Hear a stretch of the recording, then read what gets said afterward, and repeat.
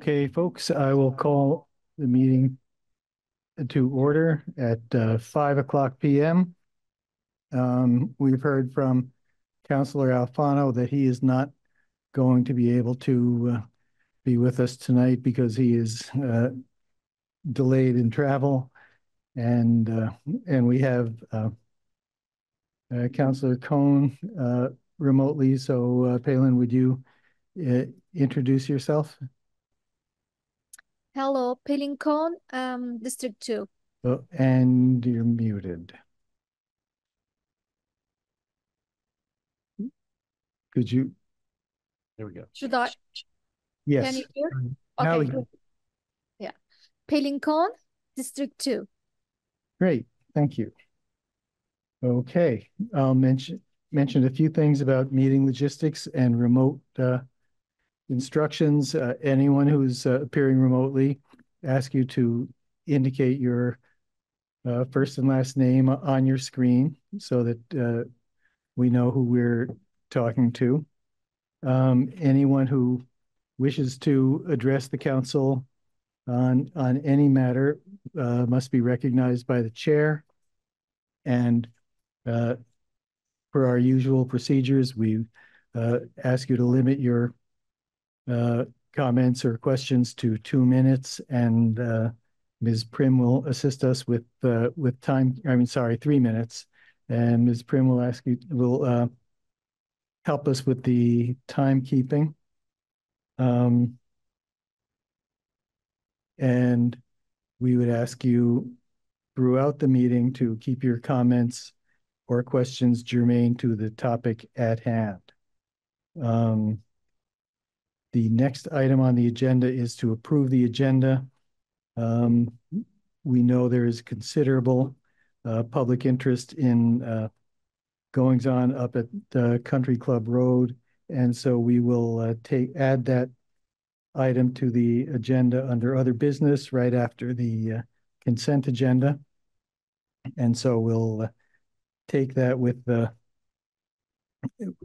introduction by the city manager, questions and discussion among council, and questions, comments, and discussion from members of the public. With that, can we consider the agenda approved? Okay, consider the agenda approved. Next item is general business and appearances. This is an opportunity for any member of the public to address the council on any topic that is not on tonight's agenda. And so what's happening up at Country Club Road is on the agenda, and we will reserve those comments for that agenda item. But other items, other topics that are not on the agenda, members of the public are invited to address the council for no more than 3 minutes. Mr. Whitaker. Am I acknowledged? Stephen Whitaker. The review of the contract with Green Mountain Transit includes their maintenance of the bike path along the transit center, the stairways, and the landscaping along the bike path along the building. That might be interpreted to include all the way to the end of the parking lot. But the paid for landscaping was all mowed and left in a pile months ago and still left in a pile. And Confluence Park abutting that still hasn't been mowed since last, or the sand and silt removed, nor the sand and silt from around the granite benches or the stairways. None of that has been done since last July floods. So I believe that we are way past due on enforcing the contract with Green Mountain Transit and their obligations. The Parks Department or the contractor for Downstreet, which maintains the landscaping along the lawn and the parking lot, might be the best, most cost-effective way to keeping Confluence Park, whether it's called a park or not, looking less than an abandoned field, abandoned. That needs attention. Secondly, last time we considered ways to benefit the businesses. An idea that occurred to me that we get a twofer is that we suspend metered parking for the interim and make it a downtown attractive to businesses because there's no fees for parking. And we shift that revenue to vigorously enforcing the vehicles that have modified mufflers, that are rolling coal, intentionally blasting noise, and blocking the crosswalks. I've got plenty of photos of vehicles blocking the crosswalks, including trucks, and the trucks using the Jake brakes downtown. It's over 100 decibels, and they're have these engaged even when they're trying to speed up going into the next gear. So the cacophony of this noise pollution and toxic, there's some sporty redneck trucks that are blasting out as much black smoke and noise as they can. But those are enforceable things that are in the ordinance that we could generate this probably equivalent revenue to offset any parking losses. There's also staff savings from not enforcing the parking. We are already paying the police, and they'll be the ones have to enforce those. Thank you. Thanks, Steve. I like the idea of enforcing nuisance behavior by drivers. You know, we don't enforce our motor vehicle ordinances as a revenue generation mechanism, but that kind of bad behavior, I think if it's observed, we should get on it. Any other member of the public here to speak?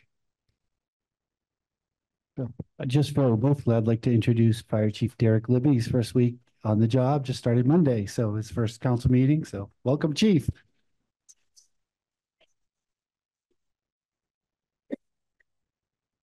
Okay, I think that is it for the consent agenda, and we can move on to item number 5, the amendments to our purchasing policy. Is that Finance Director will make a couple of quick comments.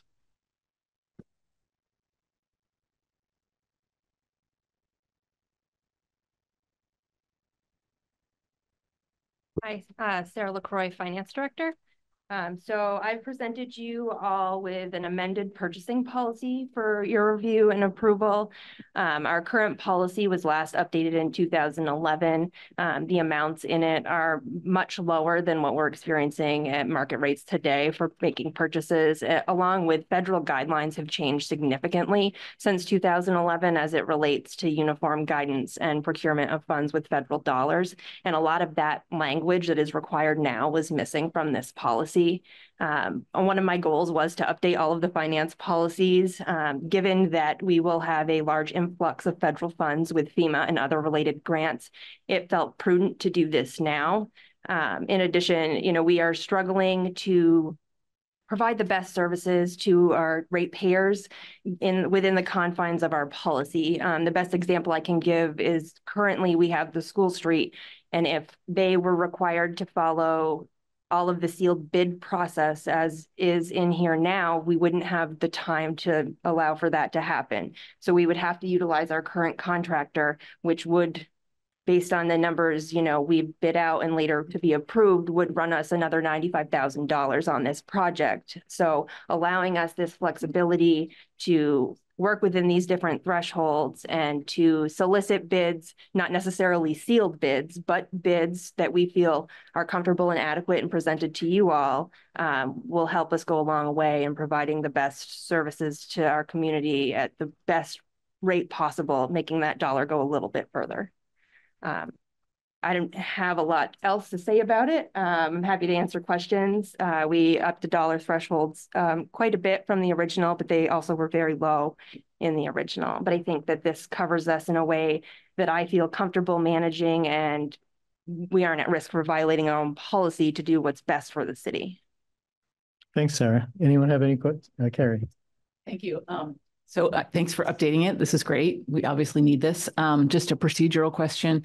Is this appearing on the agenda where it is because we need to change the policy in order to approve things that are on the consent agenda? That's correct. Okay. great. And then I have one more question, which is I noticed that there is stuff in here about the Davis-Bacon Act and compliance with that. And I wonder if there's an opportunity to put our responsible employer ordinance in here as well, just to indicate that for construction projects over $200,000 that they will need to comply, or that, you know, something equivalent to that in here. Wonder if that makes sense. Yes, that definitely is something that can be added. I was focusing on the federal guidelines, Yeah. but you know, if that is the way we move ahead, I absolutely can add that in a similar section to where the Davis-Bacon appears. I think our thought of that is our local ordinance. Davis-Bacon is something that's, you know, controlled. That's not ours, so we should reference in our policy, but it's our own ordinance. It's our own ordinance. We got to follow it. Yeah. Whether it's in our policy or not, we have to do it, but we can add it for sure. Anybody else? Okay. Any members of the public? All right, is there a motion? Okay. I'll move to approve the purchasing policy as presented. There is a second.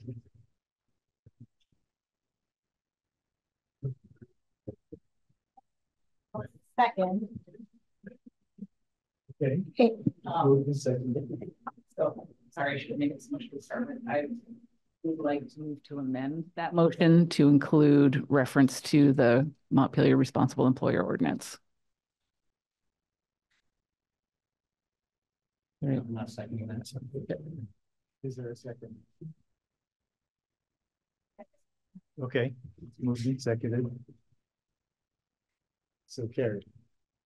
Oh, I don't think we need to come up with the wording right now. I think we can trust the staff to put the wording in there. I just want it to be referenced in there. Yeah, I can put a bullet following the one about Davis-Bacon that references our responsible employer ordinance and the dollar threshold for that. And then I will, if we all prove this now, I'll put this in your packet next time for signatures.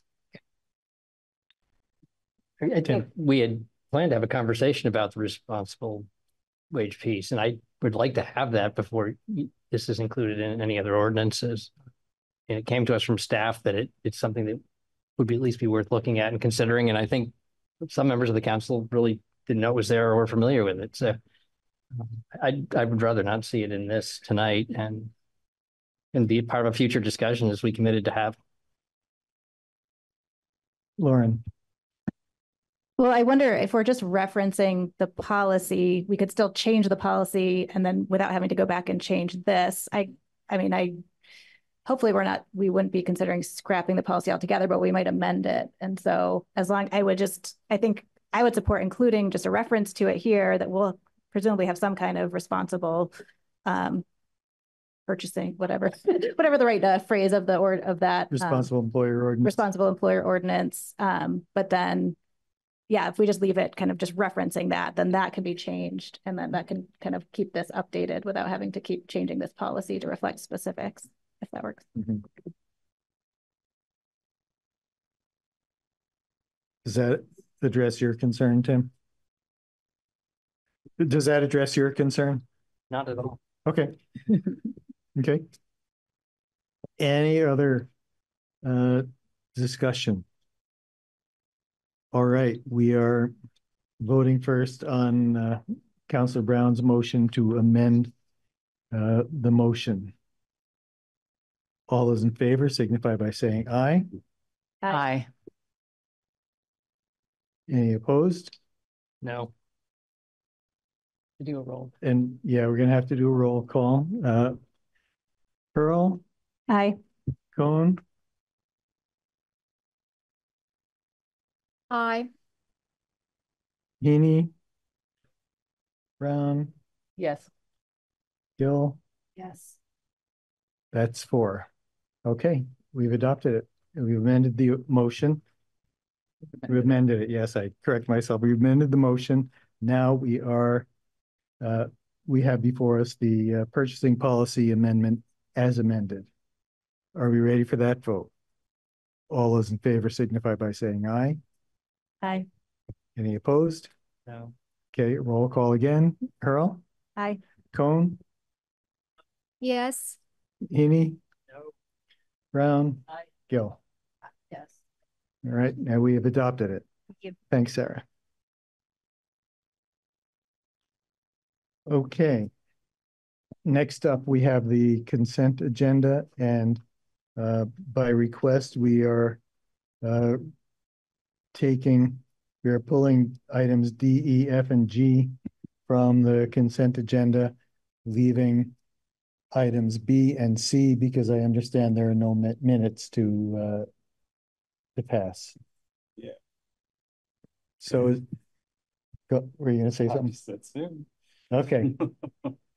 So is there a motion to approve the consent agenda, which is totally exclusively items B and C? For the consent agenda, items B and C. Is there a second? Second. All those in favor signify by saying aye. Aye. Aye. Any opposed? All right, let's just take up D, E, F, and G individually. So Kurt is on. These are mostly public works things with the exception of the building. So I'll have him quickly run through these. The Bailey Avenue debris removal contract. Hi, this is Kurt, my public works director. During the flood, we had several trees and a lot of gravel and things accumulated underneath the Bailey Avenue Bridge. And since that and subsequent events, high water, high rain events, we've had trouble at the bridge where the bridge has been in danger of getting damaged due to the high levels and the obstruction underneath the bridge. So this was identified in the July 23 flood as an issue through FEMA. And we went through the procurement requirements, public bid, got several bids for the project, and we're recommending to award to the low bidder, Magnan Construction, to move that debris from underneath the bridge. It should be primarily covered by the FEMA funding. And as far as you know, they're a responsible, credible contractor. Yes, we had a meeting with them. They've been in business for about 5 years. They've done similar type work, and we feel they're qualified to do this project. Okay. Any questions?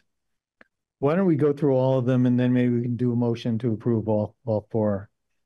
What about item E, the School Street curbing and resetting contract, or curbing resetting contract? All right, so we put the curb reset in the bid for the School Street project as an addendum. The contractor, we only get one bid for School Street, and after we opened bids, they indicated they didn't have capacity to actually do that work. So we looked at other options. There are only a few contractors that specifically are specialized in setting curb.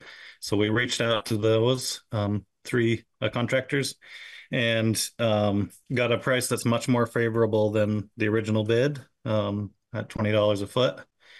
So there's a cost savings, but also, this was, as Sarah mentioned, one of the reasons for amending the purchasing policy is to allow us to solicit for bids for qualified contractors in order to expedite the work, because we don't have a lot of time to do separate sealed state website advertised bids. So we're recommending to award to the lowest bid received for that work, which is $20 per foot of remove and reset curb. Okie doke. Thank you. Item F, I will get to you, Steve. But I think I'll go through all four of these and then. Actually, to anticipate the question, because Councilmember Heaney asked me this and Councilmember Gill asked this as well. This does include both sides of the road, or at least the Bethany Church side down to where the work was done for District Heat about 10 years ago. So it does include both sides of both sidewalks on about half of the Bethany side to where it was done before. So I think that's what you were going to ask. And it does indeed. Initially it didn't, and now that's been added. Damn, you're good. Item F, School Street culvert lining. Okay, sorry, I dropped off there for a second. I'm back. So this was attempted to be proposed through change order to the contractor. Again, price was much higher than we expected. So we again solicited. This is to qualified contractors and recommend to award the least responsive bidder. Okay, council, any questions about that? And item G, building repair bids for finance and the fire station. So this one has actually been handled by Chris Lumbra, who was out today with a bad tooth. So I'm going to try to do my best. We could wait if you'd like, but basically this is to do essentially temporary repairs to the city hall and fire station areas that have been were damaged last year in the flood, to at least put them back to more functional areas. We got a really huge wide range of prices, but the low bid was very competitive, really understands the work. We're not sure why the range was so high, but we're very comfortable that SR Services can do what it is we need to do, and we'd recommend that we go ahead with that. Okay. Carrie.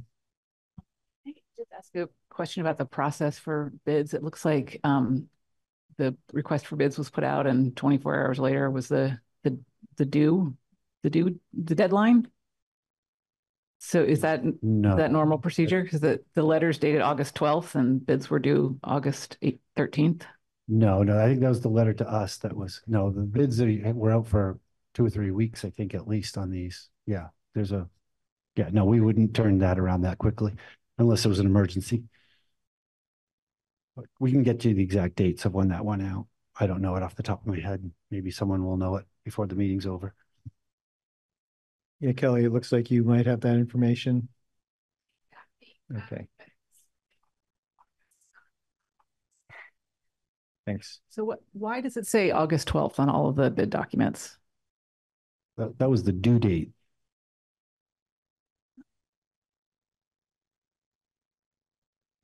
Okay, great.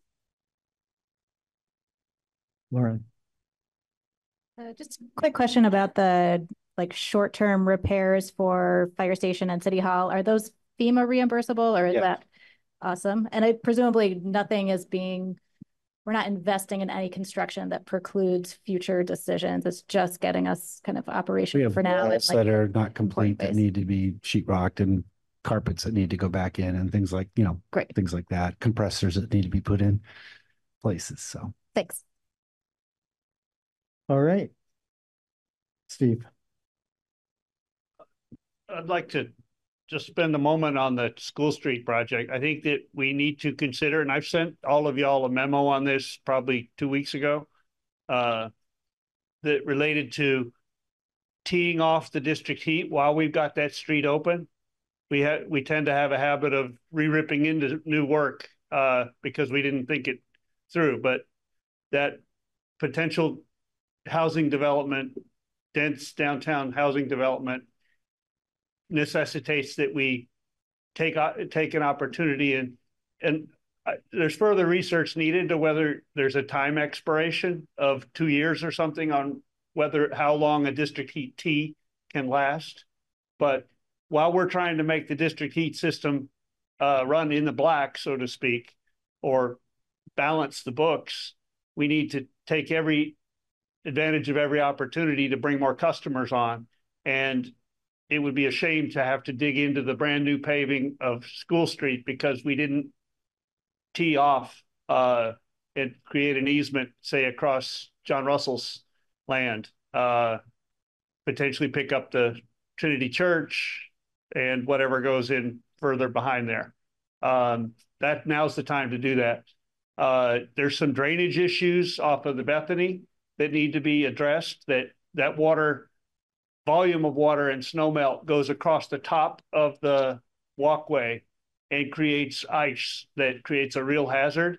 And in light of our short-staffed DPW and the time at which they get out there and the time at which people are parking and walking into town from there, that ice is a hazard.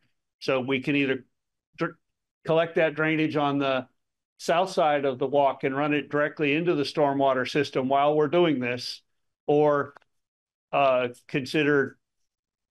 Anyway, I think I've made the point that I'm glad that you're assuring the council that the first half of School Street on the south side is going to get redone. Those curbs need to be 8 inches, not 12 or 13, because they block door openings on low vehicles, and they scratch up cars and they create a real problem. So, Steve, when you said it goes over, the water runs over the walkway, do you mean the sidewalk on the south side of School Street? Okay. both at the east and the west corner of Bethany Church, that whole parking lot behind Bethany drains to the right in front of the door. That was the emergency overflow shelter prior years. And people were having to climb over inches of ice to get into the shelter at night. And that water is also puddling at the front corner, and it could easily be captured there and run under the sidewalk directly into the. So now's the time to do that kind of work and really make this an example of the standard. I even suggested in that memo that we do navigation. A lot of people need to find Social Security and the bakery and the library and navigation for sight impaired people. It's a great little pilot project for that. I also hope the city is not going to do the concrete work itself. We've had contractors who do really good concrete work around the recent tree plantings, and we've got some really bad concrete work out there that we tried to do ourselves. So okay, thanks. Yep. Bill, do you, Kurt, know anything about the issues that were just raised? I defer those to Kurt. Well, I'll speak to District Heat first. We don't have any commitments to new District Heat customers, and it is quite an undertaking to put a T into District Heat. It's a pretty specialized work. It takes a special design that we cannot do in house, and so that would really derail the School Street schedule if we're going to try to do that with no commitment of any new connections. So I guess I would recommend against that. I'm not aware of the drainage that Mr. Whitaker referenced, but I'm certainly look into it and see if there's something we can do to resolve that. And the sidewalk will be contracted out. We will not be performing that with DPW staff. Thanks, Kurt. Folks, anything else, or are we ready to vote? Is there a motion to approve items D, E, F, and G from the consent agenda? So moved. Is there a second? All those in favor signify by saying aye. Aye. Any opposed? All right. Thank you. Now that brings us to item 7, other business, which we had decided we're going to devote to a report and discussion of Country Club Road. Start with the city manager. Sure. And we have assistant city manager and police chief, fire chief here who all involved in this. So first of all, recognize what a difficult situation this is for all involved. City has an encampment response policy, and that's what we attempted to follow. In this situation, we have not and do not go looking for encampments. We do not seek to move people who are camping and not bothering anybody. And there are instances of that occurring around the city in different locations regularly. And camping had been occurring at Country Club Road with really no incidents for a period of time this summer. And that was, again, tolerated. There is no approved location. Country Club is not an approved campsite, nor is any place in the city, nor is any place in any other community near us in the state of Vermont. So certainly recognize the issue. People don't have a place to go, and there's no place they're allowed to go, which is why we try to be as accommodating as we can. What we have done is respond to behavioral issues. And what happened over the last few weeks is there were behavioral complaints, things stolen, people confronted, presence of someone who probably shouldn't have been there based on record, people that have been confronted that were working on site. And so those are all issues that are just in our policy. So we asked Good Samaritan, who's our partner, and this is typically what we do. They reach out, they do some outreach, and then they will communicate with these people. Nobody has been forcibly removed. We have not sent the police up to remove anybody. People have been asked.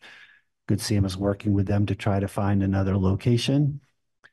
And, and this is unfortunately what we've seen is that a few, people come and are doing what they need to do to survive, and then others come and create a situation that is compromising. When people driving cars across the public area, that is a public area that's used for a wide variety of public purposes. And so, we try to consider all options, tried to be as considerate as we can. And like I said, nobody's been, so just to address some of the stated concerns I've heard about forcibly evicting. First of all, they're not being evicted. They're, I guess actually more legally trespassing. There's no legal place there, but certainly have been allowed to exist there with good reason. But we've addressed behavior. So that's it. Like I said, we're here. We're happy to take questions. We understand people's concern, listen to comments. And as I said, we believe we followed the encampment response policy, but we're certainly happy to listen to other points of view and however the council would like to direct us. Thanks, Bill. Did you want to have the other department? Only if you'd like to hear from them, they may just... respond to specific questions and comments as they come along. Okay, thanks. So first ask members of council if they have any questions or thoughts at this point, and then we'll open it up to comments and questions from the public.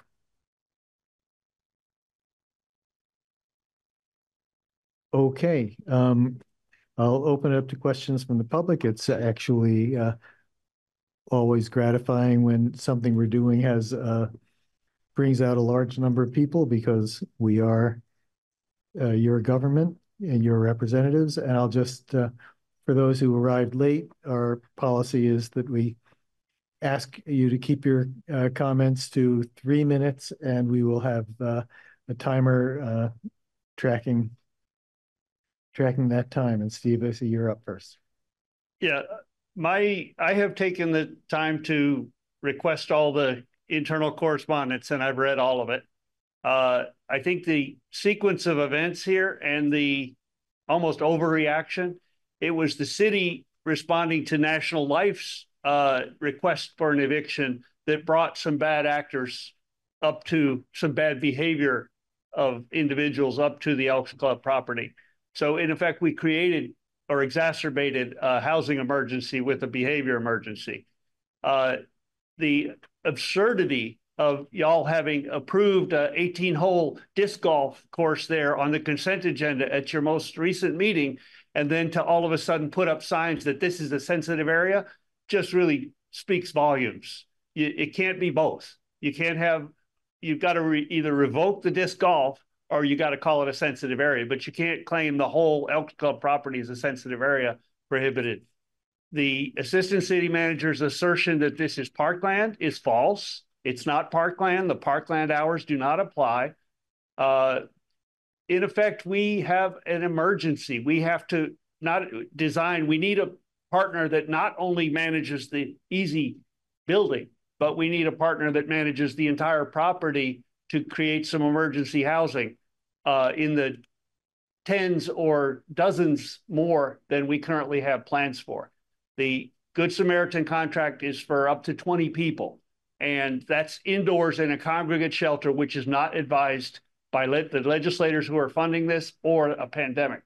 So we need to talk about individual huts in clusters with electricity, modest amount of electricity, not appliances, and maintain order with supervised, you keep all your junk within your hut, and this can be managed. It can be heat kept above freezing. It's not going to be cozy. It's not going to be a hotel room, but we need to have ordered the trailers for toilets and showers months ago. And I've been reminding you about this for a year. And that could potentially be a 2-year interim solution with funding from both the Housing Conservation Board and Department of Children and Families. But what we most need to do is cultivate the management entity. And I've been speaking to folks, Mary Moulton, Downstreet, and others. There is potential to pull that expanded management capacity beyond what Good Sam is able and willing to do, and a much more dignified model with privacy and security. And the I think I recommend a management criteria be that the management entity gets to decide which individuals go in which clusters, so that you don't put the loud drunks coexisting with the people who are trying to get up and go to work. Thank you. And that's your 3 minutes. Okay. Hello there, everyone. And again, everyone, I'll ask to start by introducing yourselves. So I'm Carlton Anderson. I'm just here to let everyone know I'm still looking for a job. Ran for mayor, was on planning commission, realized it's the mini monopoly. Don't want to be on that. I love Montpelier. There's a lot of solutions. If you look on Front Porch Forum that I put on there, I'm a solutionist. There needs to be some type of soft skill liaison between like the streets and the people within City Hall.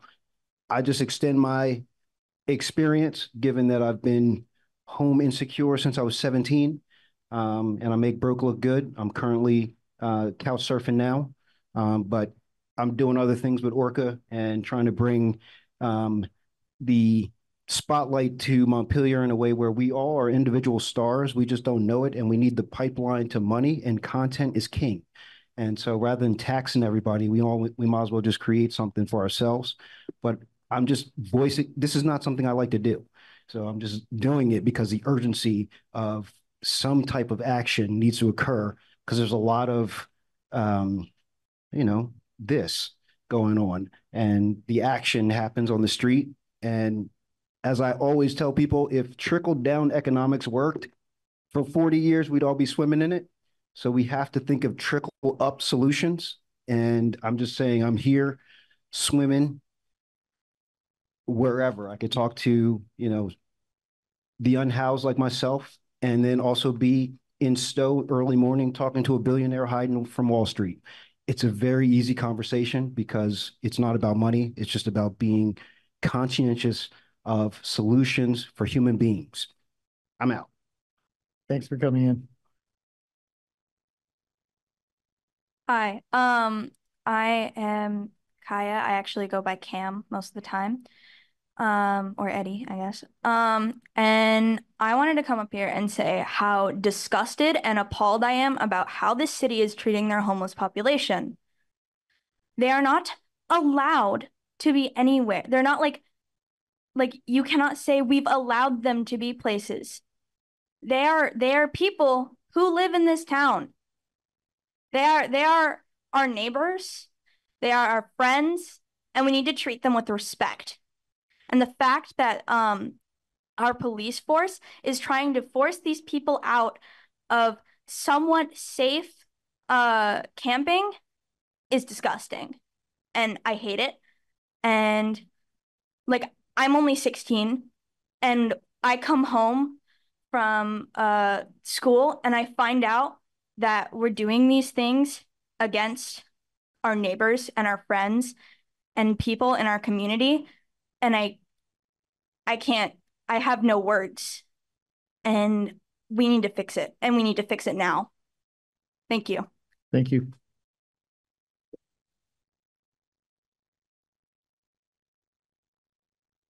It's tough act to follow, but I'm going to try. My name is Rana Gable. I run the overflow shelter for Good Samaritan Haven. And I just wanted to take a moment to clarify what supports we have provided. And I have a few questions for you, Bill, because I'm a bit unclear about where we go from here. The overflow shelter closed on May 29th. And since that time, 7 days a week, either Rick DeAngelis or myself or another staff member, sometimes more than once a day, has been at 203 Country Club Road, delivering water, providing other supports, occasional food deliveries, but mostly check-ins, water, and support. We have, there was an individual staying in that location who had a protracted mental health crisis, who we worked diligently with. I've worked with that individual for a number of years through both Good Samaritan and Washington County. I didn't take 2 vacation days to work to get, from my other job, to work to get that individual into the hospital. Like, we have addressed every situation that we have been aware of as it arose. So my question is, I think it would be helpful. It would be helpful to me. And I'm not asking for this information here, but I would love to see it. It would be helpful to know, dates, times, names of incidents, so that we can really, better plan in the future. But also, where do we go from here? What is the next step? Like, what we have told folks was the message that I received from Rick and Julie, who I report to, which is that if folks do not move, that they will be no trespassed. So we moved on Monday, we moved 2 individuals who are willing to move. Many other folks were unwilling to move. My concern is that on October 1st, we open our doors and we bring people inside. If folks are I have a lot of concerns, but for time's sake, I'll limit it to this concern. If folks are no trespassed from that site, it will be incredibly difficult to shelter them if they are no trespassed. So could you speak, please, to what the next steps will be if folks choose not to move? There's a lot in there, Rona, and I may need some assistance with this, but first of all, you're correct. And just so that everyone understands, we were aware, and Good Sam has been providing ongoing support. And I think, to your point, when did the shelter close? What, in May, right? May 29th. May 29th. And so from then until now, there has been people camping, and the city has, looked the other way, has gone along with that. So I want to be clear about that. This is not an anti-camping thing. We did meet with Rick and Julie, I think a week or 2 ago, to go over the specific incidents, and in many cases, you had addressed some of them. No question about it. So ongoing partnership. We haven't gone so far yet as to no trespass anybody, or to take that far ahead. We're hoping we can work things out between you and them, and that things will work out. We're trying to do this as compassionately as we can. I can't imagine a circumstance in which we would request a no trespass order to have it be effective for someone to use a shelter building.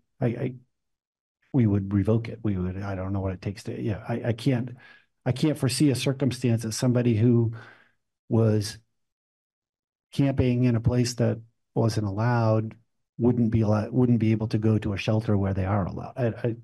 I don't think that would be an issue. I wouldn't go along with that. I would make sure that happened personally. I can't see that would happen. That's good to hear. May I just briefly respond? Right. So the mayor. Yeah. What I had heard after that meeting was that specific incidents and names were not provided to that meeting during that meeting. Did I misunderstand something? I thought we had all the incidents, but maybe they didn't give we had the list of all the calls, and I think we gave it to them. So if not, we certainly can. So what should I be telling people who ask me tonight, tomorrow, the next day, who say, I am unwilling to move? What should I be telling people that the city's response will be? I think you should tell people that we've asked them to move, that they're not authorized to be there. But you and we will try to work with them to find a better location. People, to be clear, people have been offered other locations. I mean, obviously there isn't another location, there isn't a sanctioned spot, but people have been informed that there are, a number of different areas that we will move them to, and they're declining to go. I don't know what you tell them then. I don't have an answer for that right now. But this is a tough situation. So okay. I don't know. I mean, I'd want to talk to our team and see what we want to say. Thank you. Thanks for coming out, Rona. Hi, my name's Tanya. And I have just kind of a comment on how this whole situation was introduced. I would like to point out, you had mentioned that nobody's being evicted, but they are being displaced. And it's not technically an eviction, but it carries with it, well, they'll be carrying everything they have with them. And after the past year, I can definitely say that it is not easy to relocate your life, no matter how small you make it.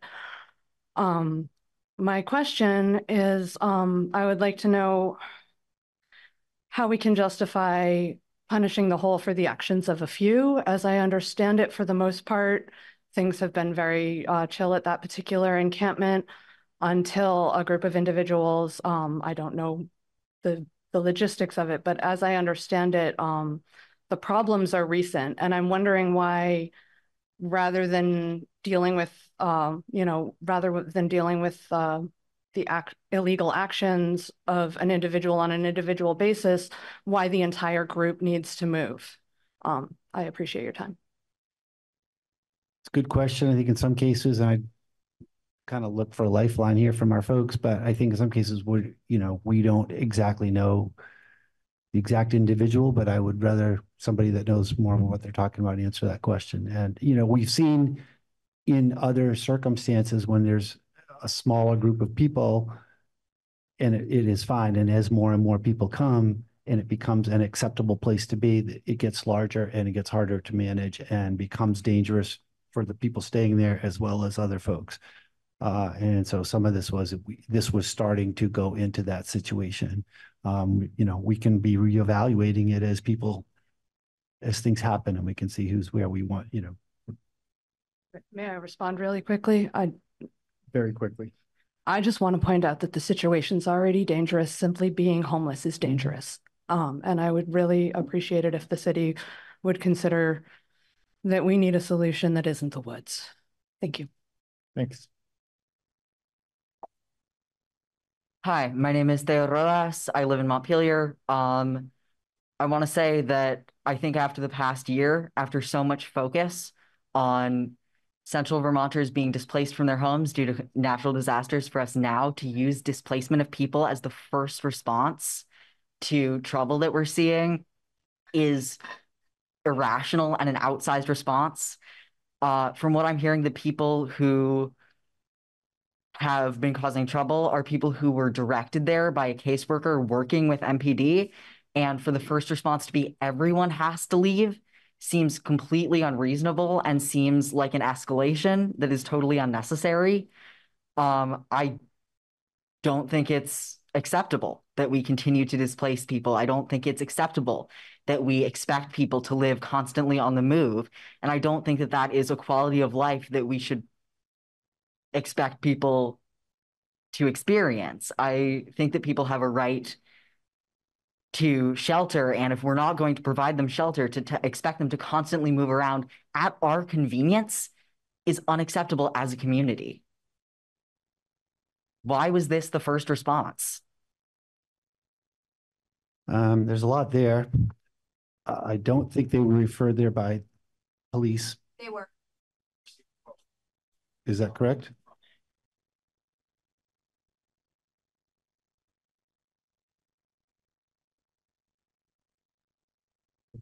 Eric Nordenson from the police department. We have a shared crisis clinician, which we brought in. And what I learned was at one point they brought that clinician was helping the unhoused get some tents and directing them up that way. As soon as that was resolved, that was not okay. The crux of the matter here is we're all on the same page. We want housing for people, not in the woods. So we're together from that. Okay. So, I don't think we want to the conversation is we need to find housing, not to be angry at each other because we're all on the same team to find the housing.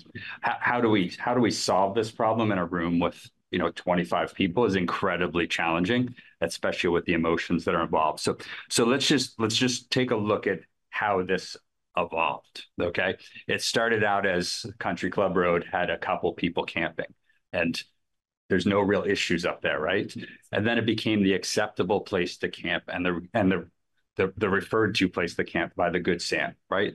So then you have 3 people to 6 people to 12 people, now upwards of 15 people. We had some problems that we had to deal with, right? Last night, for instance, we had 2 people up there, one from Colchester, one from Milton. This is the place where people are being told to go. It took our police staff to go up there and we had to be backed up by Berlin. Montpelier ambulance had to go up. They took him to the hospital. Then the hospital called and Berlin PD had to go back to the hospital. So we're not just dealing with the local folks. It's become the magnet for a lot of different people. So it's really tricky. I think we all want to take care of our people, but it's become a magnet for people from outside of our area as the go-to place. And a lot of it is because we are such a compassionate community. You know, we have people that will do outreach. We had waves of people here last month where we send our outreach workers from the Good Sam who are doing incredible work, right? We send our Washington County crisis clinician who's doing the best she can. And we're sending mobile crisis out that link people with resources. But at the end of the day, without housing, we have no place to tell them where to go. And that part is tough. And I hate to say this stuff, but I'll tell you exactly my feeling. You know, I know everybody wants to vilify the police. I was at a local law enforcement leaders meeting with the governor. I interrupted the governor and told him, I need a building. I need a building. He's like, who is going to staff the building? And I said, don't worry about that. We have good people that will do that. Get me a building. All right. So the police department here is fighting for you guys. So please don't vilify us. Okay. Please don't. Okay. I got another call from the governor's office and had another meeting, and we had Bill and them begging for a building. Just give me something and we will staff it. We will build it. We'll make it. We want roofs over these people's heads. We do not want them in the woods, but we have to deal with the behavior in the woods right now. And it's just growing, which is why we're here. So the situation, just to follow up on that and to your comments, first of all, the first response was not to move people, as the chief just mentioned, but folks have been there for a while. But there is a critical mass. I say a lot of things, and I hope they don't come off the wrong way. But in Vermont, the way the systems are set up is the state government is really the key agency that's responsible for human services. They provide the funding to all the various agencies. It's really their responsibility. We, pave roads and answer fire calls and try to keep peace and do these things. Given the resources, it has fallen to the local governments to sort of become the human services providers. We're sending police officers because we don't have anybody else to do it. We have a shared social worker. That's it. So it's not the police are trying to run off people. It's the only folks we have to go out and interact when something comes and to call for resources. There's not a community in Central Vermont or in the state that I'm aware of that has an area that is designated that is allowed for camping. The state of Vermont does not allow encampments on their own property. That's the agency that is in charge of providing these services. And I'm not trying to pass the blame, but we're in a situation where once something becomes too large, Steve talked about earlier, managing circumstances, and certainly some kind of housing options pods or something would be a great solution if we could find someone to do it. We've been reaching out to all these agencies saying who could help run this. Once it becomes too large, there are conflicts. We've seen them down on our bike path. We've seen them in other places because everyone's homeless for a different reason. And there's no one cause. So you have different circumstances. We don't have the wherewithal to manage that. And so we get concerned for public safety, including the safety of, and I acknowledge that being out there in general is dangerous, but that having too large a congregation of folks without the support and Good Sam has been amazing, their support. We talked to Rick and Julie and, they were clear. There's becomes a size beyond which they can handle. And we mentioned that to the state. Please give these agencies more resources. They're the ones that fund, it's not us, to provide these services. So it's a horrible situation. Nobody likes it. And like I said, that's what, we are not looking, the police won't be up there dragging people out of there. We're trying to keep a peaceful situation. We're trying to keep safety for them and for others. All it's going to take is some negative interaction that goes wrong, whether the unhoused person is the victim of it or a person walking their dog. And we're going to have 10 times the amount of people in this room. So we're trying to prevent those things from happening and still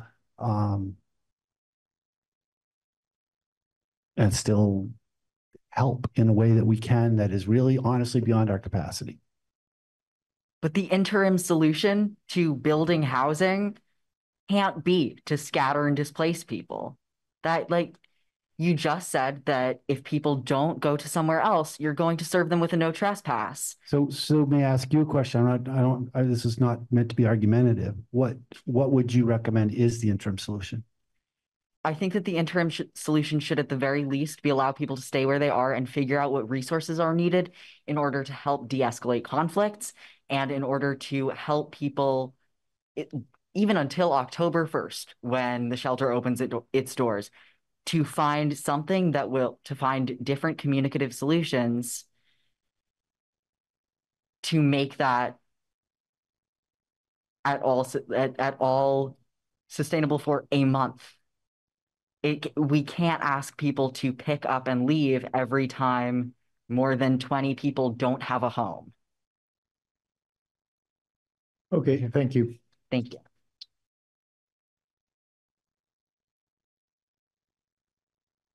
Hello all, my name is Azula. My pronouns are she, her.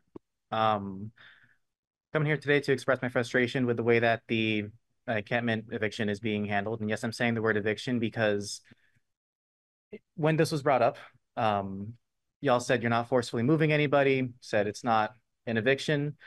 The looming threat of a no trespass order to several people who already have precarious legal situations of just a wide spectrum, that is definitely a threat. That is definitely pretty forceful. These folks have nowhere to go. They don't want to leave. Frankly, a lot of the issues that City Council is trying to address by evicting these folks could be resolved by these folks just talking it out. I've visited the encampment multiple times, and when trouble happens, people that are causing trouble are asked to leave. Also, yeah, it's been repeatedly stated by a lot of folks living there and people that are just paying attention to the situation that yes, a caseworker working with the Montpelier Police Department did bring folks to the encampment that were known to cause conflicts. And now everybody's being asked to move. That feels more like folks just being pushed around from site to site. These folks want to just like have a steady place to stay, get their lives back together, get on their feet, find housing. This isn't the solution. Yeah, this is extremely shameful, everyone involved. I want to thank the folks at Good Sam for trying their hardest to actually help out, deliver tents, deliver supplies, try and work with folks on conflicts. I don't know, this is deeply shameful. Also with the hunger strike going on and the fact that Derek was arrested on Monday right after interviewing with the VT digger about the situation. I don't know about y'all, but that feels a little bit fishy to me. If you're going to arrest somebody immediately after they've interviewed about the way in which they're being mistreated by police and by the city government. I want to let folks know that a public records request was made last night for all emails, all correspondence involving the encampment at 203 Country Club Road. And that all the PDFs of all the emails and everything that is available on vtleaks.org. So if anybody is questioning how this was handled internally, they can go there. It's under the documents section at the very bottom, as is the arrest footage. So yeah, I just want to say this was discussed in an extremely dishonest way by all of y'all. I'm deeply ashamed. This is picking up a lot of traction on social media in town. People are coming by the hunger strike spot to express support. This is an unpopular decision, and y'all should really consider changing it because public pressure will not go down. Thank you. Just a couple comments about that, just about the relocation of people. I want to be clear. I don't know, this is all news to me about us relocating folks there, so I'll follow up with that. But when people are on private property and they ask us to remove people, that they are trespassing, and this is obviously public property. And that's why we're having this conversation. So again, we don't go looking for people on private property, but when the owner of the private property calls and says somebody is on my property, any more than someone was on someone's front yard, then we will go and move them. It's not because we're looking to do so. So I just want to make that distinction between the relocation and, with regard to the arrest, the gentleman had outstanding warrants and had failed to appear in court, and including an assault charge. And he made himself known, and when we wanted to see who it was we were talking with, we found it. And our police have a duty to arrest people with outstanding warrants. That's what they're told to do by the courts. So it was terrible timing and looks bad, but that's the case. We would have done that for any outstanding warrant that we found at the time we found it. Thanks, Bill. All right. I just have a few points to make. Could you tell us your name, please? My name is Derek Malbrough. I have nothing but respect for our authority. Yes, it was horrible timing with the arrest, but even when they came to get me, there was no resistance. I cooperated. I have great respect for our nation's authorities everywhere. I come from a military family. I served in the United States Army National Guard of Camp Beauregard, Louisiana, 773rd Battalion, doing water rescue from 2013 to the end of 2015. I'm one of the campers up there, and I've been on this hunger strike, just as a way for me to vent, do something for myself. I'm from Louisiana. Growing up there, we had to fight every single day. I am trying to unlearn a bunch of behaviors because I realized that I don't have to fight anymore. I have a community that will look out for me. And the hunger strike was a way for me to assert my rights without letting myself fall victim to my own temper. It gave me some time to just do my own thing, and see my community come together. It helped me feel a lot better. It alleviated a bunch of my anger about this. Secondly, I feel like we're being given an ultimatum, and that's no different than forcing someone to do something. Thirdly, if there's any way that I could help at the site, I am more than willing to go around each and every day and pick up all the trash I see, and maintain general maintenance of the site. I even volunteer in the community garden with my friend Kale from time to time. So I don't just utilize that place to live in. I also take part in the community there actively. And it's just really sad that we have people there that are trying to make something of their lives. And it's really hard to do that when we keep getting grouped in with the same criminalistic behaviors happening with some of our unhoused community members. Also, one more thing. I've spoken with everyone at camp, and I think everyone's made up their mind that they're not going to move. So, to avoid conflict, what I've been hearing is that people just want to stay at their site just until October. Then everybody will pack up, and you'll never hear about it again. That's all I got to say. Thank you. Thanks for coming out.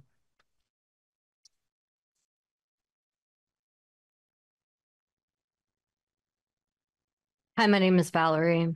I'm housed, but I was homeless in Montpelier.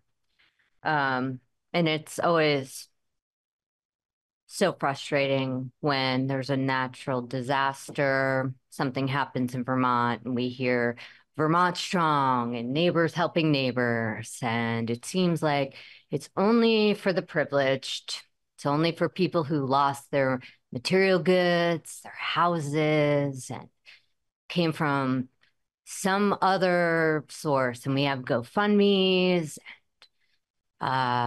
people with money giving people with money things. And then we have all this influx of people who are losing their housing because they can't afford their rent.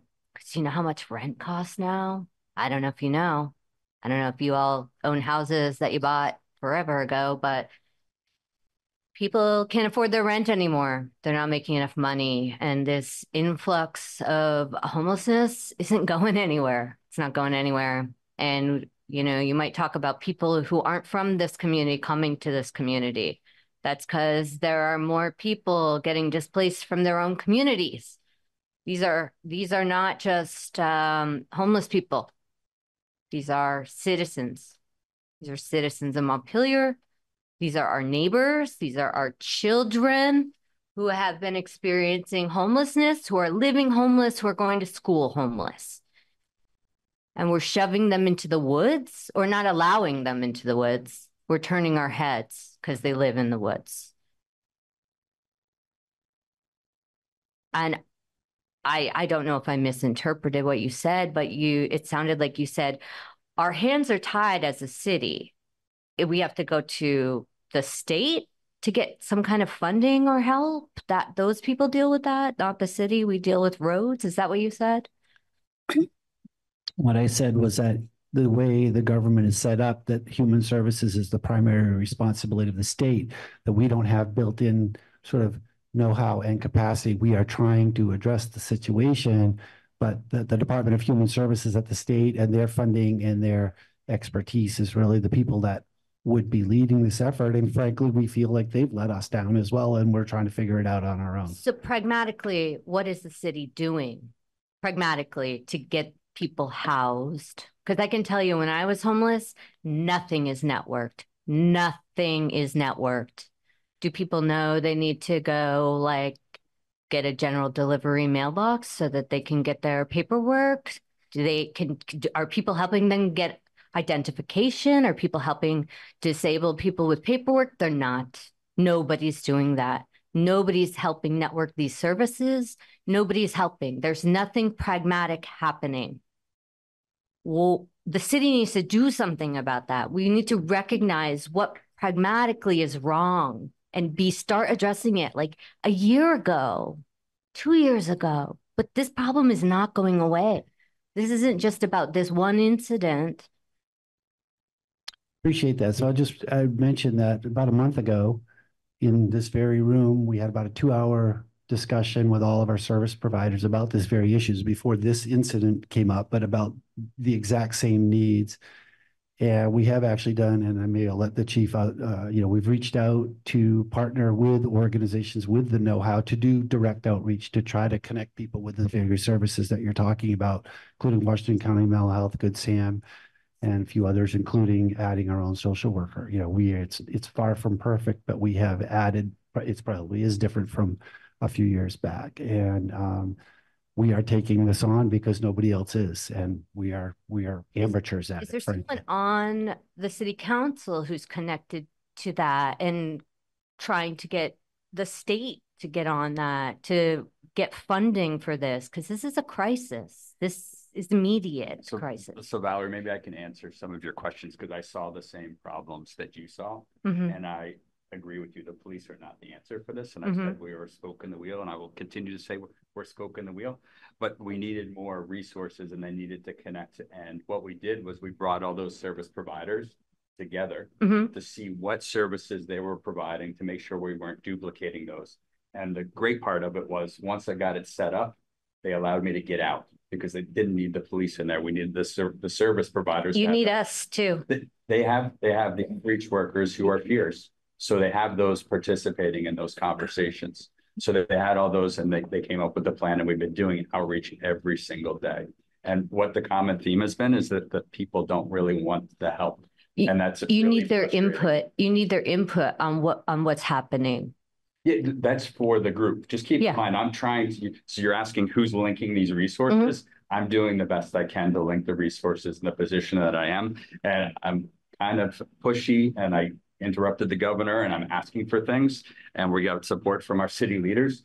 But we're being told no too. So it's really tricky for us. And we are, if you listen to the city manager, we don't have the infrastructure, the setup, the personnel, the staff to handle this. I am being completely overrun. And I've told everybody here, I need help. I need help. Right. And I'll be the first to admit, we are not equipped to deal with this by ourselves. And that's why I've continued to reach out for help. Our calls are over 900 year to date, more than the year before. And I'm doing 3 less cops. I'm burning up the cops. I'm afraid I'm going to lose some of them because it's what we deal with. And what happens when we lose them? More cops are going to have to deal with the same number. And then I'm going to burn them out. And they're going to go. And we were already down to 11 at one point. I have to handle this. Okay. And we had the same experience with our, fire and ambulance people too, getting tons of calls to medical emergencies. Even our DPW has been called to clean up encampments, and these are all things that, they typically don't do. We are trying to do what we can do within the abilities that we have, and we are in uncharted waters. We do need a support organization, and thus far, I'm happy to hear that there's been conversations happening, but the folks we've spoken with have not indicated that they have the capacity to take this on to manage a site with a lot of people. I wish they did. Okay, thanks, Valerie.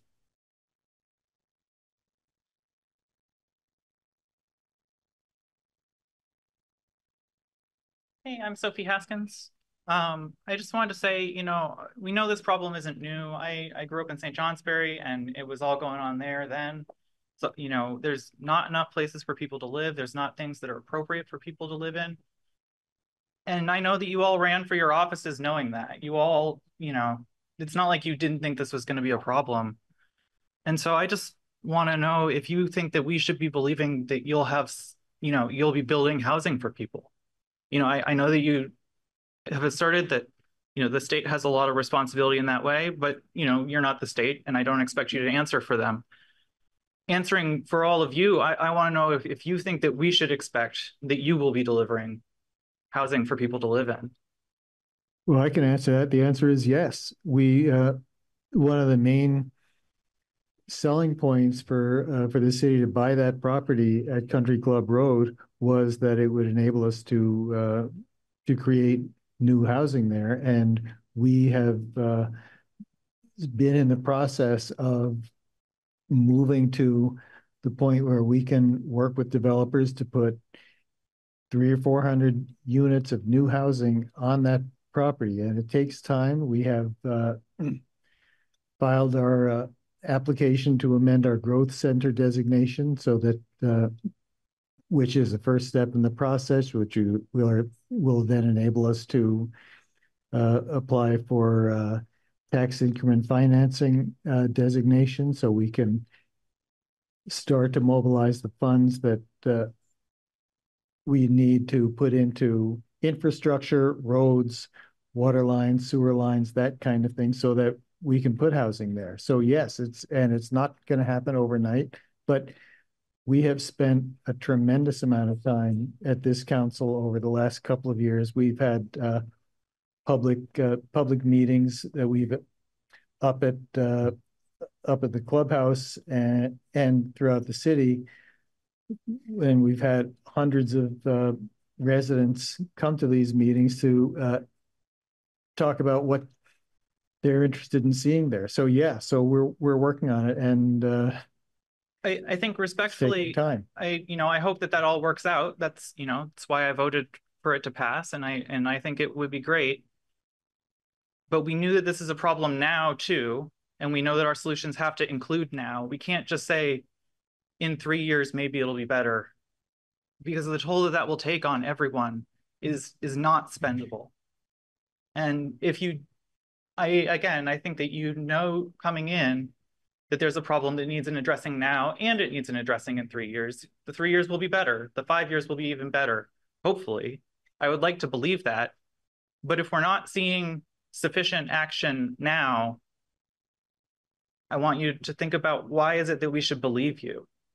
Well, the action that you've seen now includes the Welcome Center on the Barre Montpelier Road that city funds went into to open that up. It involves contracting with Good Samaritan Haven to operate the shelter at Country Club Road. It involves working with and getting more money from state government to expand that in this year. So that is happening. Is it enough? It isn't enough, and that's one of the real problems, which is that the city of Montpelier does not now and is not going to have the resources to end homelessness in the city of Montpelier.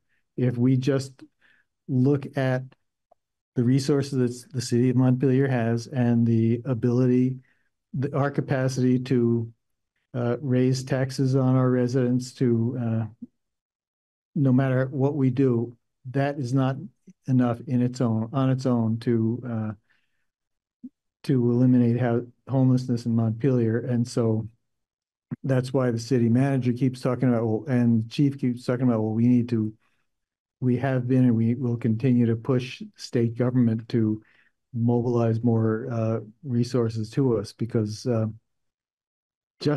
they're not letting people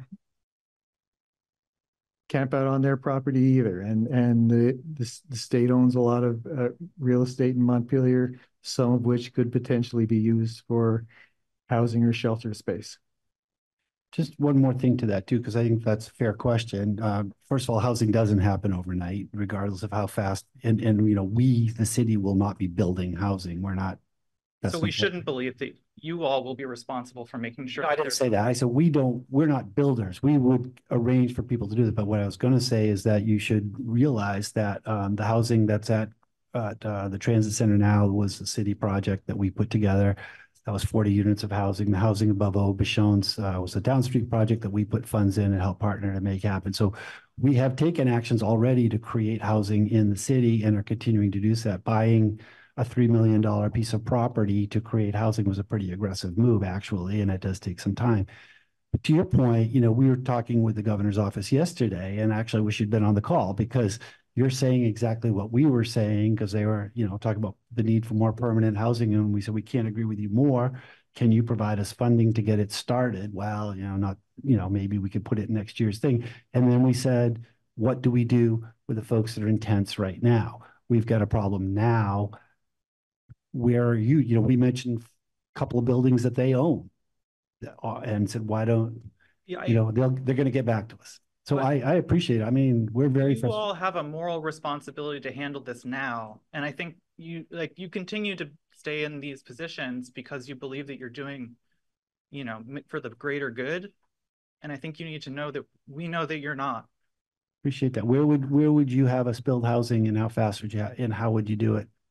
I think, the country club space is a great spot. I think that the College Green, I think that the problem here is that, I think that the moral responsibility involves things that are very against the way that we have believed is okay to do business. We should be confiscating land. We should be the town, the city is us. We should be building houses. It shouldn't be making people rich, building them. Agree. This is one of the big things of how do we support projects that aren't just about making, Stone and Browning more money. It's the moral things here. I understand that you're constrained by the legal system that you're in and you're choosing to participate in it. Okay, thanks. Is it okay if I ask a question real quick? Yeah. Okay, so you have said that they're not allowed to be there at the moment, at the campsite. My question is, where are they gonna go? Where would they go that they are allowed to be in?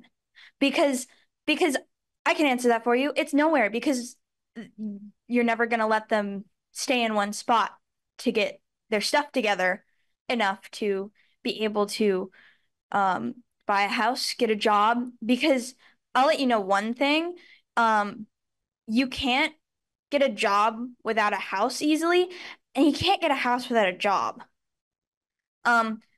Which that's a paradox, and that's a not okay paradox. But that is the system we live in, and it's a problem. So my question is, where are they going to go? Because they can't go into Hubbard Park. They can't go into the park above or below National Life. They can't camp out on the State House. They can't camp on the streets.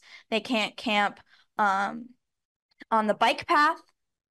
Where are they going to go? Because the overflow shelter only takes so many people. And also it is, from what I've heard, it's not the best solution, especially with the number of homeless people in this town.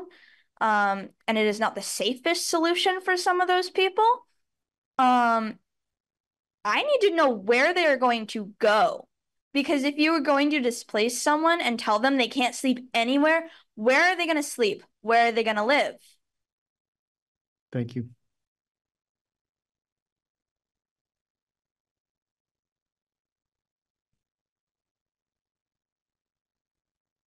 I just want to pause in case there's an answer to that question, or if that was.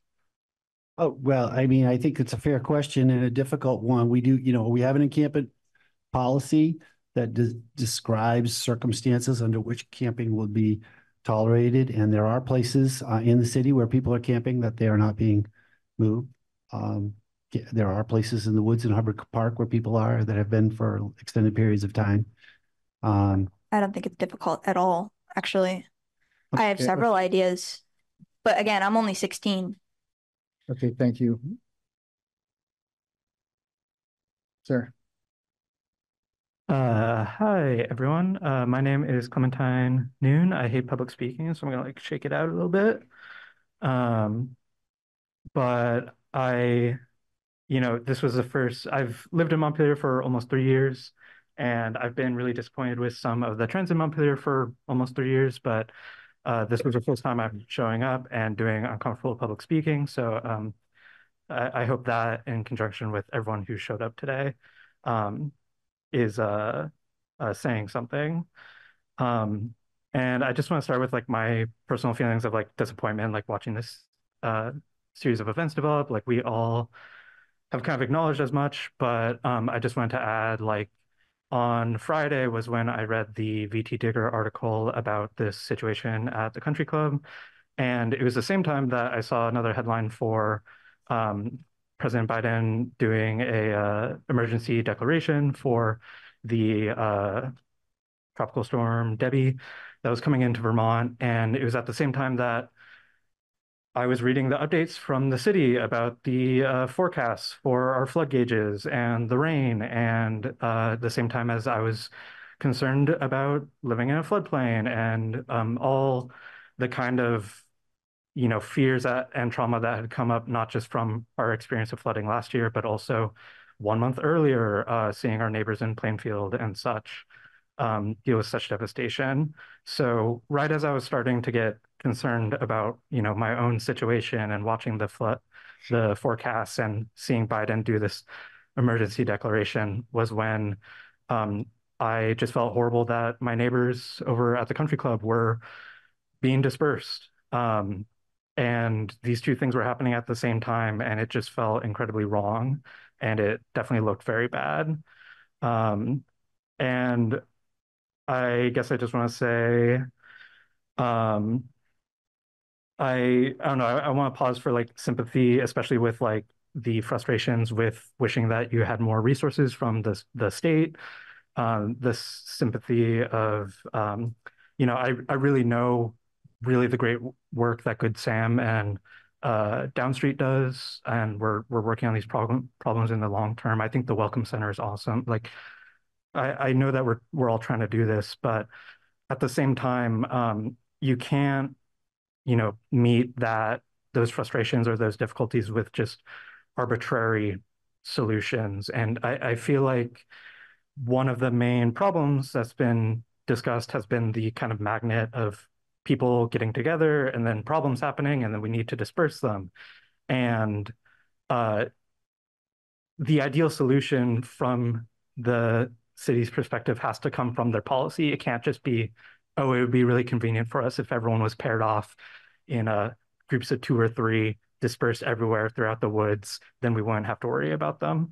So I'll just end really quickly with, I think we've touched on some demands, some things that could change within that policy. That policy was written to be very sympathetic and very empathetic, in my opinion. But one of the criteria there in the compliance section is that anyone who's asked to move needs to be offered shelter or referral to shelter.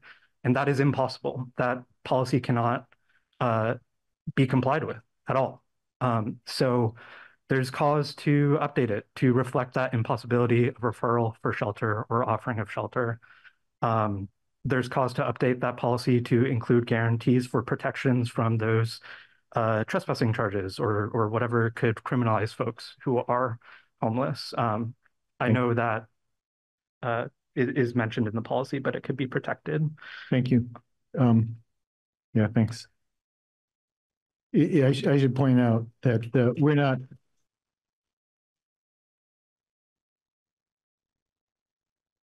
we're not arresting or prosecuting people for not having a place to live. And someone asked me the other day if this is all because of that Supreme Court decision that says that people can be arrested for being homeless and sleeping outside. And the answer is absolutely not. You know, that's not every action that's been taken has been based on difficult, troublesome conduct rather than the fact that people are living outside.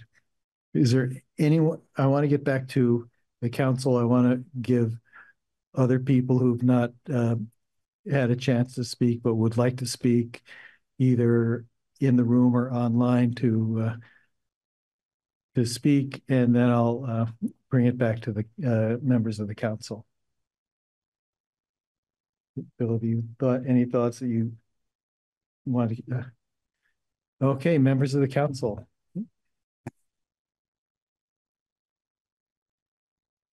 Steve, you have spoken. Okay. Ask somebody to take Kurt down so we can see the other faces that are there. Okay, thanks.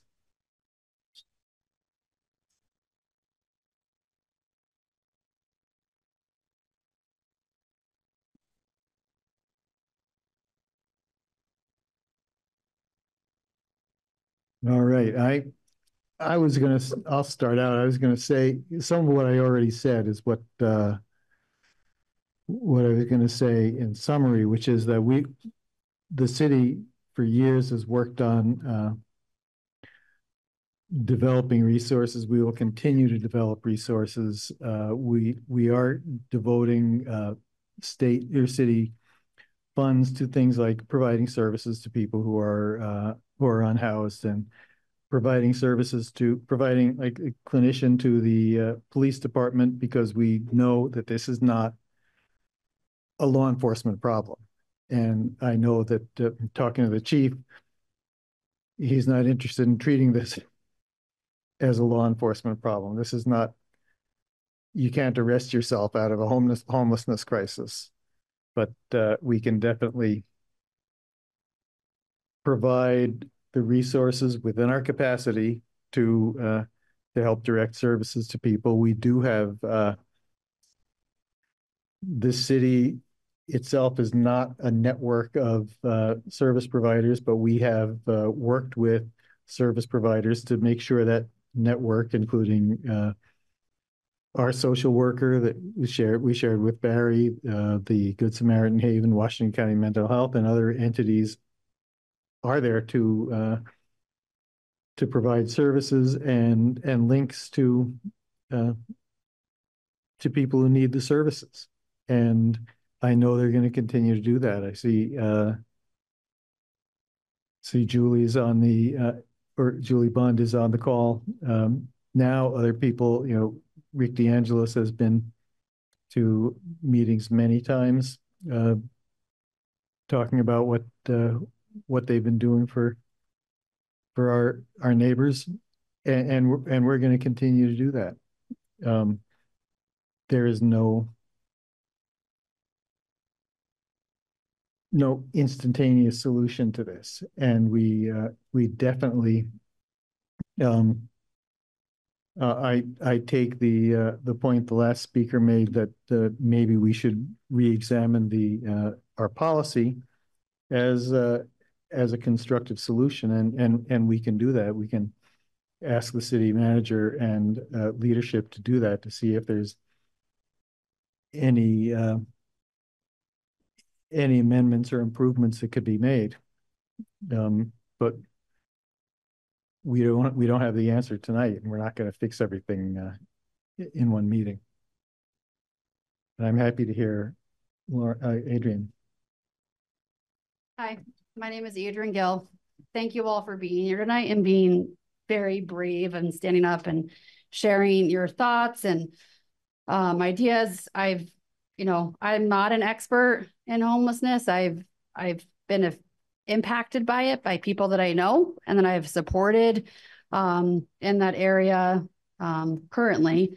And it is really, really difficult. It is a complex issue that the world is trying to solve. And I think the city has a role in this. And we're not going to solve it through the city of Montpelier, but I think what we could do, is just continue to enhance our partnerships. It's going to come through partnerships and working with the state and Good Sam and everything that we're currently doing. We do have two committees in the city. We have our housing committee and we have a homelessness committee.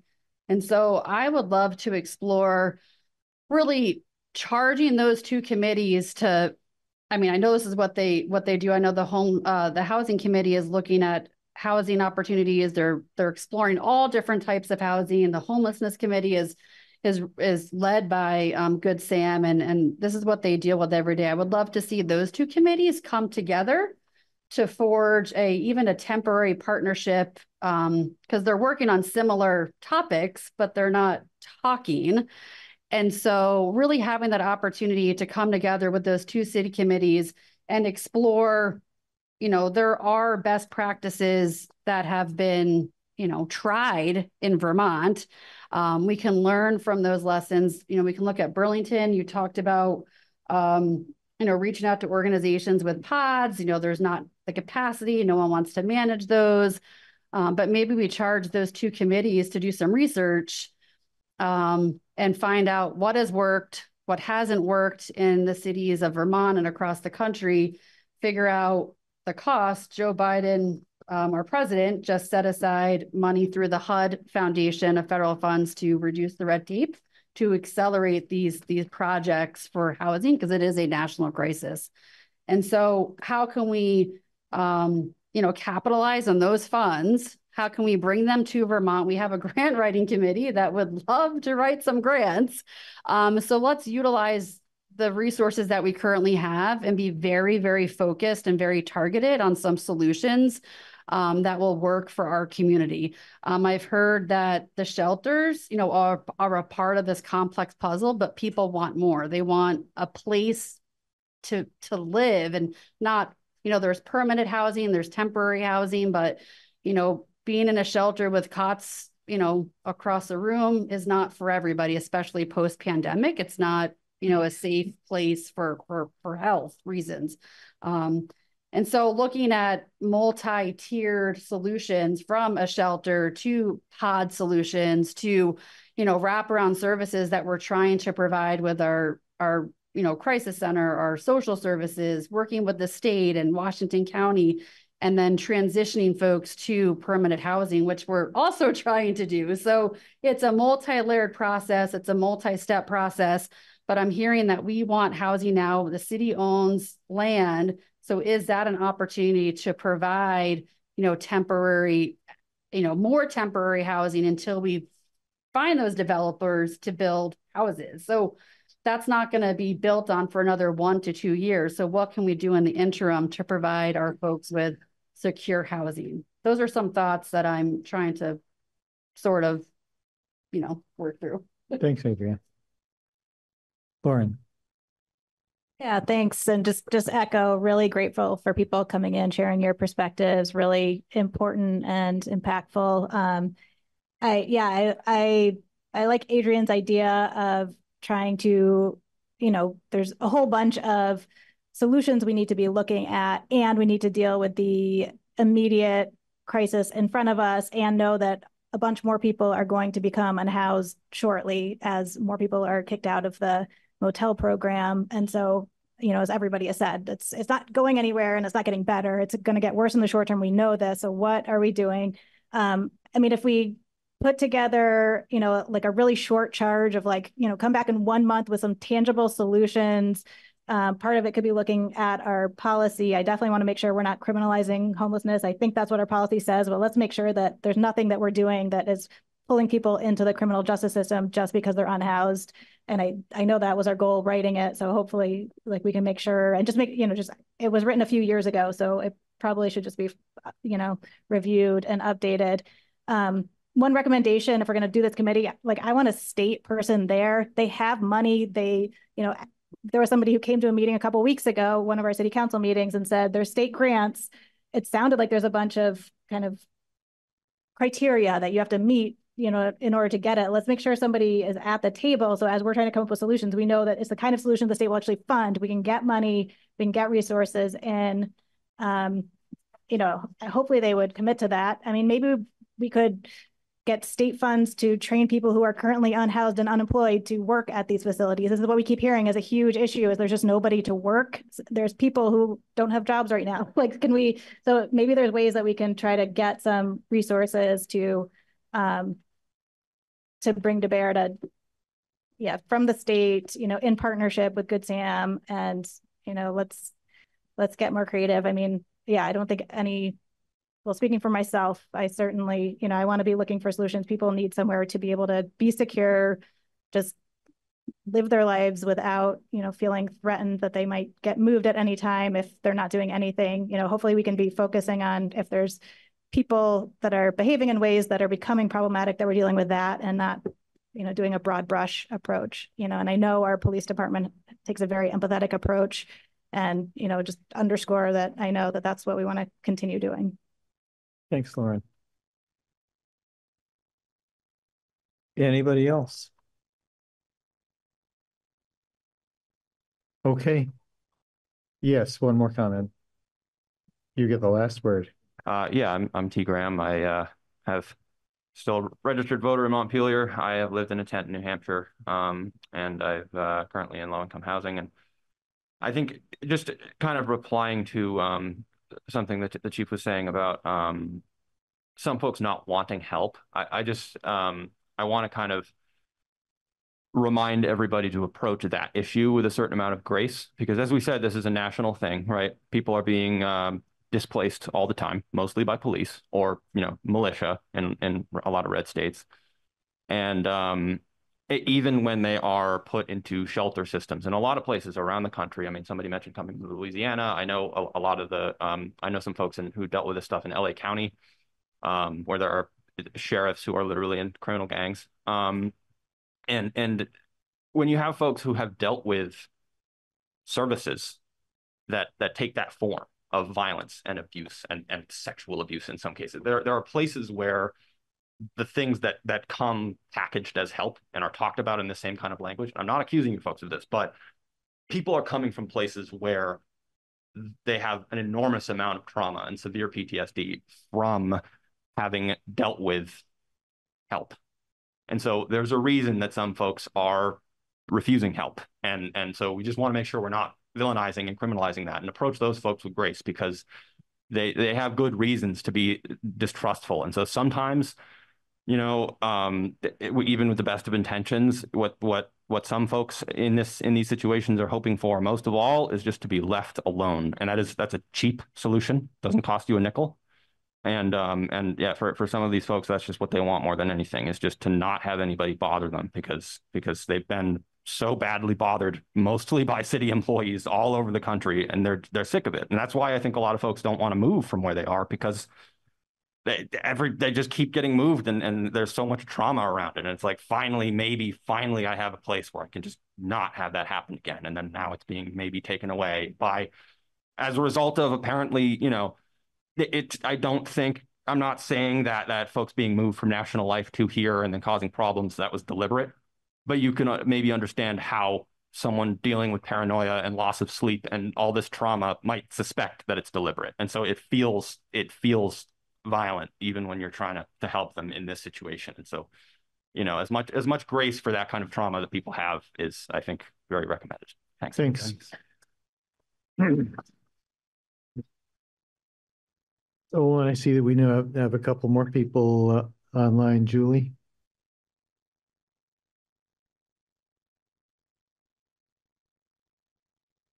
Hey there. Julie Bond from Good Samaritan Haven. I wasn't sure about the queue there because it's hard to see it on the web here, so apologies. But thanks for everybody's comments. This is truly, as many folks have said, it is a larger problem. This is a not our community alone, it's national, systemic. it is it is huge. And so, you know, as a result, Good Sam has tried to grow tremendously to respond to that issue, to the needs. We continue to do that every day. You know, we're trying creative solutions, many ideas, you know, on a daily basis. And that includes trying to get some creative solutions to increasing shelter capacity, improving different models of the provision of care, and so on.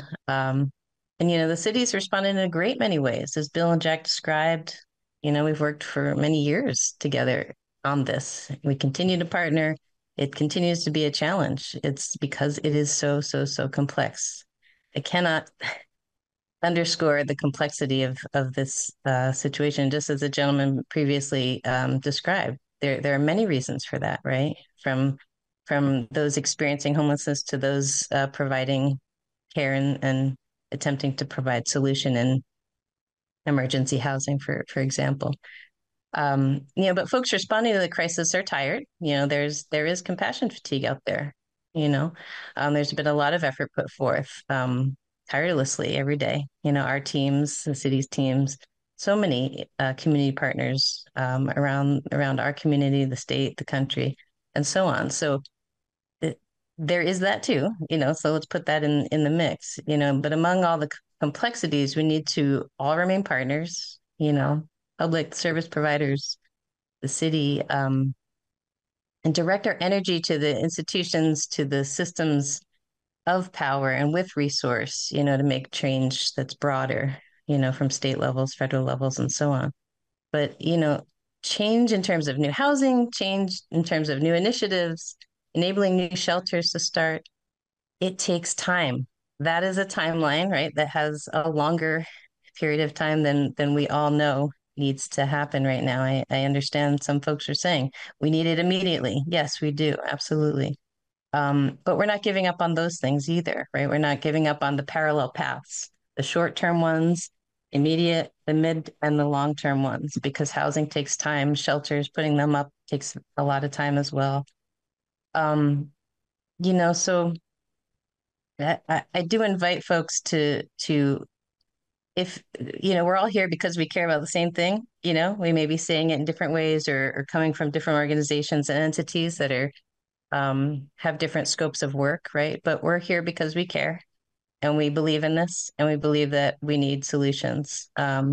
So I do invite people to come and join in the effort. It's complex work, it's amazing work, it's hard work, but come join us in our efforts to provide the solutions and be service providers. We welcome you, you know, so thank you. Thanks, Julie, and thanks for everything you've been doing. Thanks. Meredith. Hi, thanks. I'm going to leave my video off because I have a unstable connection. My name is Meredith Warner. I'm the interim co-chair of the Homelessness Task Force, and I'm also a staff person at Good Samaritan Haven.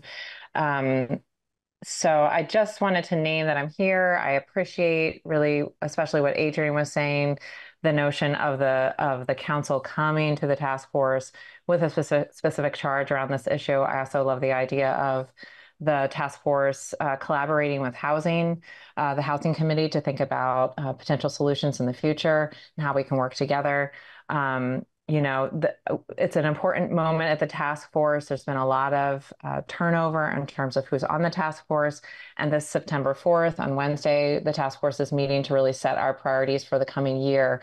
So we're at this really opportune moment, I think, for the task force to support the needs of the city and provide some research capacity and some energy around what's possible. So I just invite you to the council to bring that work to the task force. And I appreciate everybody who's out here tonight speaking and really holding space for the folks who are sleeping outside tonight. So thank you. Thanks, Meredith. Christina. Hi, thank you. I was having trouble raising my hand, so thank you for taking my comment. I do want to thank everyone for speaking and being here and listening. And I really want to thank Good Samaritan, Another Way. I live right near Another Way, and they are amazing. And the staff, the people who interact with those services, I bring my dog up to the golf course. We enjoy going up there. It's a beautiful space. And I've had great interactions with the folks camping up there. Obviously, it's not ideal that we have to have people living in spaces that isn't meant to be lived in that way. But obviously, it's amazing to see the community come together there. And I really don't want to break up that community if we don't have to. I really appreciate folks providing solutions and hearing people out. And I want to say, we need those immediate solutions, as folks have said many times, so I won't hammer that point again.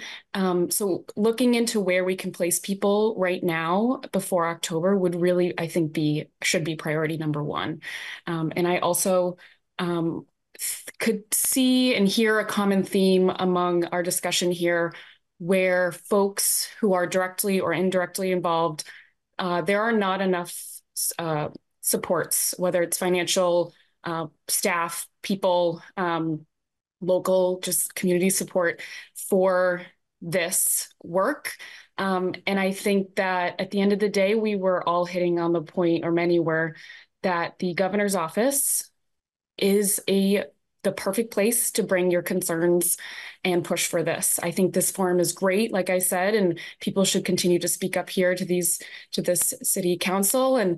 But the governor's office and the administration really should be held accountable. We knew that this housing was going to get worse. We know that funding has been put in for housing. Like folks said, it does not happen overnight, and nor should it. It should be built properly and safe for people.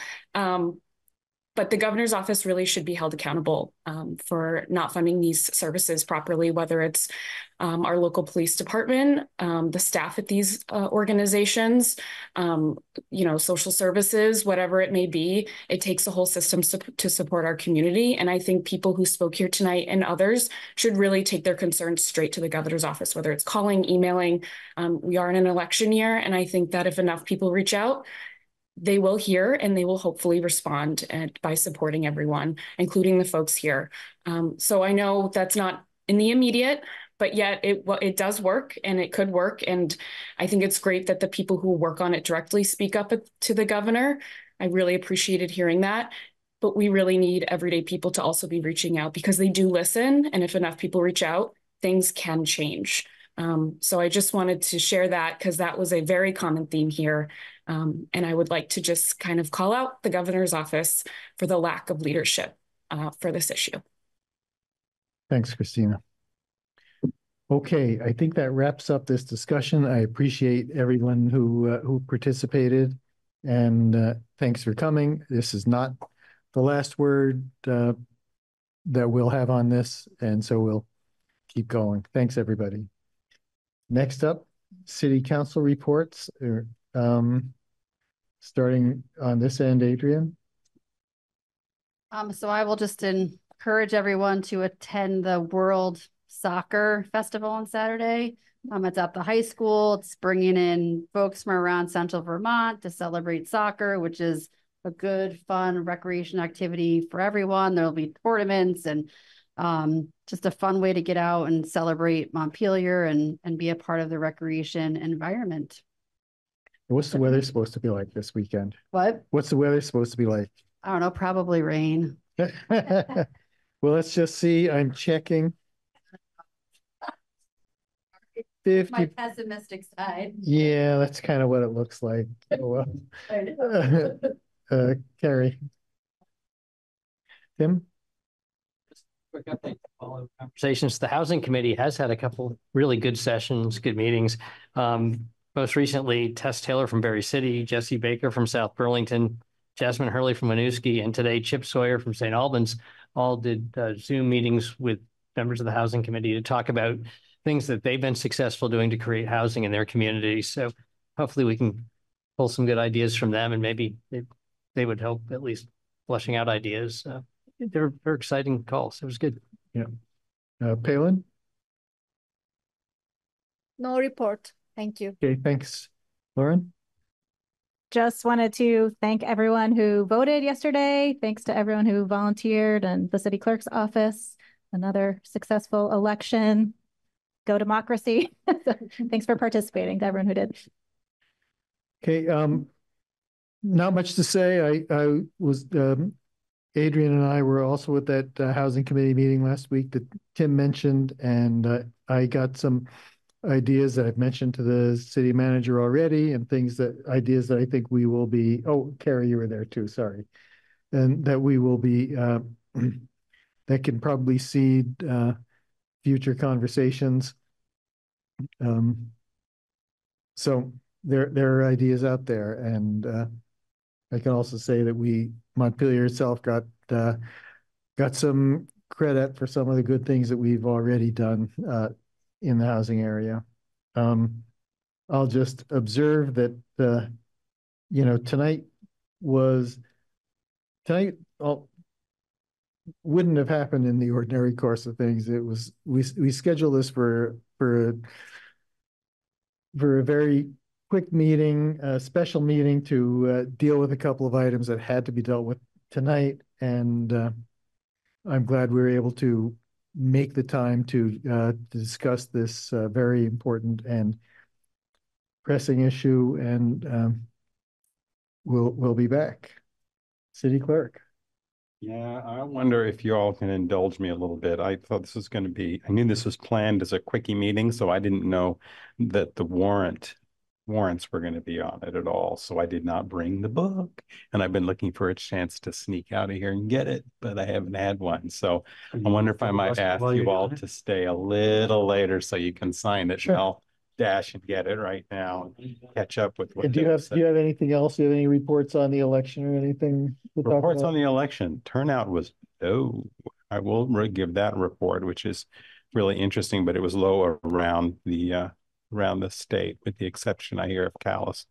But they had an extra race going on. But yeah, so this election didn't fire people up, but I'm sure November will, and we'll make up for it. And the volunteers were amazing. Once again, I don't know how I could do this in another town, because without the volunteer crowd that I can always count on, it's sort of unreal.